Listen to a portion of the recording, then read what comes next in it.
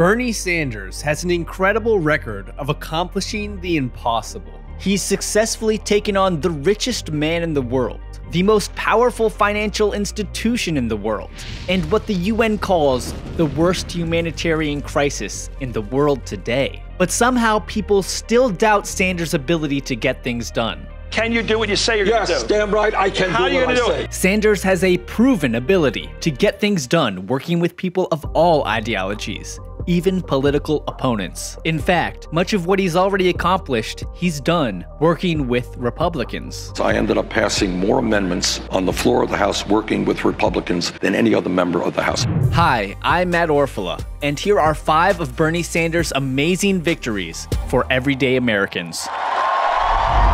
Number 1. Bernie Sanders' Veterans Bill. If we go to war, if we spend trillions of dollars on that war, when our men and women come home from war, some wounded in body, some wounded in spirit, I don't want to hear people telling me it's too expensive to take care of those wounded veterans. In 2014, after hearing dozens of veterans had died waiting for healthcare from the VA, Bernie Sanders leapt into action to ensure our vets got the healthcare they deserved. If you think it's too expensive to take care of veterans, don't send them to war. You would think ensuring healthcare to our soldiers would be something everyone in Congress could easily agree on, but that wasn't the case. I am disappointed we've only secured 2 Republican votes. Republicans blocked Senator Bernie Sanders' bill to provide medical and other benefits for veterans. I am going to keep going on this. We're not going to give up on our veterans. Apparently, behind the scenes, Senator Sanders was working out some sort of compromise deal with a Republican senator, John McCain. Bernie Sanders is known as a fighter, and it's been a pleasure to do combat with him. Pinch yourself. Go ahead. I'm quite sure you're actually awake. In the end, Bernie Sanders passed the most comprehensive veterans bill in decades through Congress with nearly unanimous votes. The bill increased accountability at the VA, improved healthcare access, healthcare choice, and other benefits for veterans and their families. I know my husband would be proud of this bill to step forward and safeguard his loved ones, just as he did when he stepped forward to serve our country. Thank you.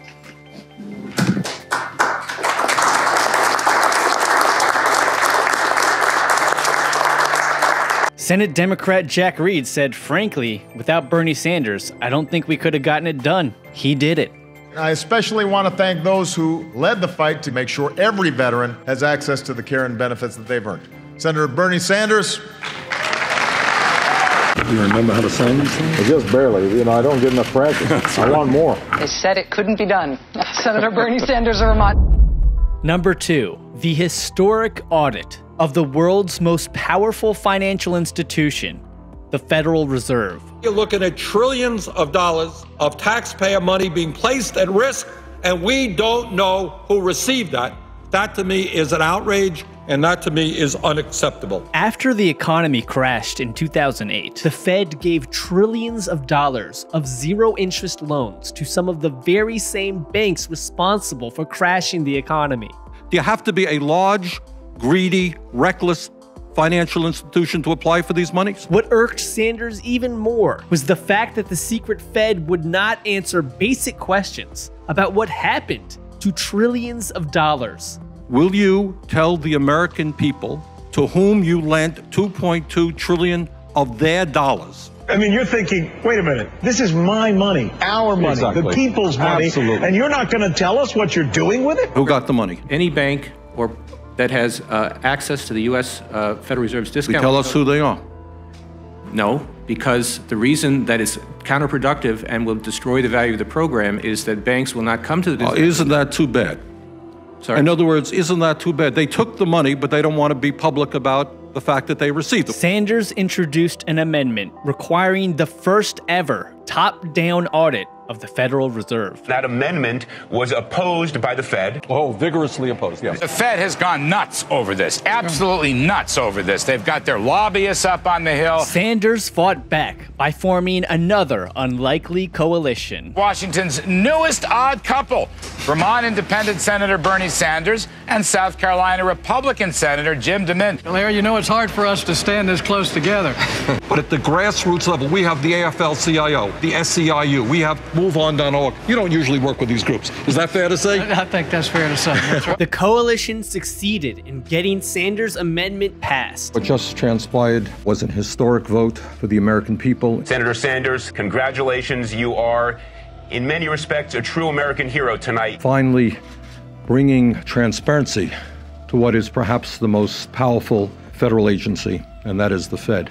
Sanders' efforts revealed that at a time when the average American's standard of living was declining, the Fed provided $16 trillion in financial assistance to massive corporations. So while millions of Americans lost their homes, bank executives pocketed billions of dollars in bonuses. These bonuses are outrageous. They were earned with taxpayer money by the same bankers who brought the economy to the brink of disaster. What you have now opened up is perhaps the biggest single transfer of taxpayer money to corporate America in history. The public would not have known that without my amendment. Number 3, the Stop Bezos Act. Jeff Bezos, the major owner of Amazon, is the wealthiest person on earth, worth about $155 billion. In fact, since the beginning of this year, his wealth has increased by about $260 million every single day. Yes, every single day.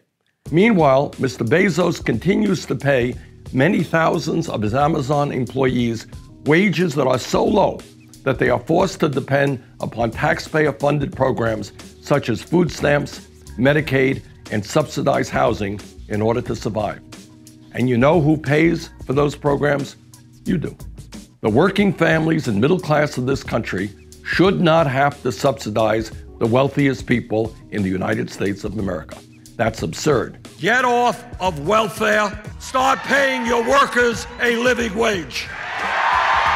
Sanders' Stop Bezos Act would tax large corporations like Amazon for every dollar their underpaid workers received in government welfare. In other words, the taxpayers of this country would no longer be subsidizing the wealthiest people in this country who are paying their workers inadequate wages. You have any comment at all on the Bernie Sanders bill? We put a lot of pressure on him through social media, through a variety of mechanisms. And the end result, he did the right thing and he raised minimum wage to $15 an hour. Amazon's shift means the Stop Bezos Act did what it was designed to do, even if it never becomes law. It worked! It shamed Jeff Bezos into doing the right thing. With the news, I feel so happy, because now I actually will be making more to be able to take care of my kids. We have succeeded in raising the minimum wage to $15 an hour in states and cities all across this country. And together we forced Amazon to do the same. Number 4, the Affordable Care Act. We're not going to tear up the Affordable Care Act. I helped write it. I made the Affordable Care Act, along with Jim Clyburn, a better piece of legislation. In 2009, Bernie contributed a provision to the Affordable Care Act that successfully expanded community health centers, which resulted in 9 million more Americans having primary health care, including dental and mental health counseling. Getting 9 million more people access to healthcare is no small thing. And Bernie's health centers funding didn't just improve the lives of millions of Americans, it did so cost effectively. Community health centers not only provide important services that the American people need, they also save taxpayers billions of dollars. If people do not have a community health center to go to, they go into an emergency room, which is the most expensive form of primary health care in this country. Surprisingly, Freedom of Information Act requests revealed that even many of the Republicans who strongly opposed the Affordable Care Act secretly endorsed the benefits of Bernie Sanders' provision. And Sanders is still making incredible progress to implement an even better cost-effective healthcare system. A Medicare for all single-payer system. Just 3 years ago, people dismissed Medicare for all as impossible. It's a better idea that will never, ever come to pass. But largely thanks to Bernie Sanders' 2016 campaign, Medicare for all is now a mainstream idea that most Republicans and 70% of Americans support. Medicare for all is comprehensive. It covers all health care needs for senior citizens. It will finally include dental care, hearing aids, and eyeglasses. But you don't know. Second of all, you don't know that, Second Bernie. of all, We'll come to you in a second, I do know, and I wrote the damn bill. Number 5, the Yemen War Resolution. What's going on in Yemen now is almost unspeakable. What the UN calls the world's worst humanitarian crisis. 22 million people, nearly all of them children, need urgent humanitarian assistance. The fact is that the United States has been Saudi Arabia's partner in this horrific war.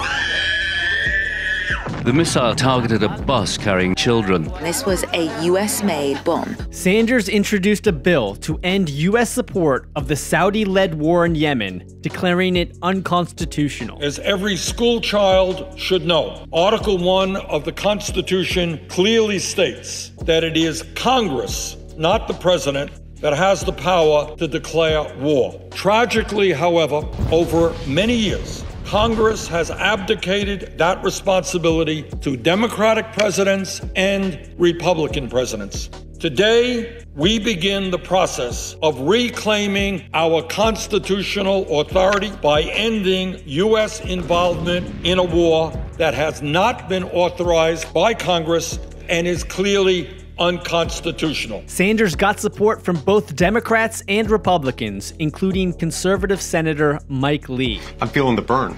I completely agree with what he's saying. Sanders' bill made history when it passed the Senate and the House in 2018. For the first time in 45 years, we have utilized the War Powers Act to move us forward to end the horrific Saudi-led war in Yemen. But in the end, President Trump vetoed it.